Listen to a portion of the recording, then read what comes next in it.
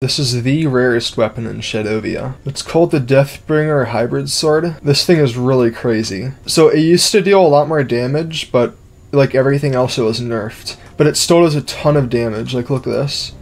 I'm doing over 700, well it's like nearly 800 damage counting the slime with the swing. And then I can also shoot out a bullet that does about this exact same damage.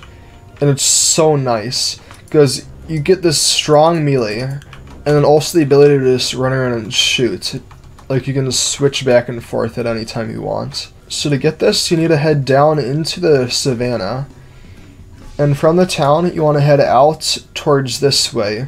And as you can see, there's a bunch of different like little outposts. And this big one has the pillager leader. And when you kill him, a chest will spawn. And this chest has a 0.25% chance to drop the Deathbringer Hybridsword. Some people said that it can only be dropped when the chest is white, though I actually got mine from a rare chest, just a plain blue one.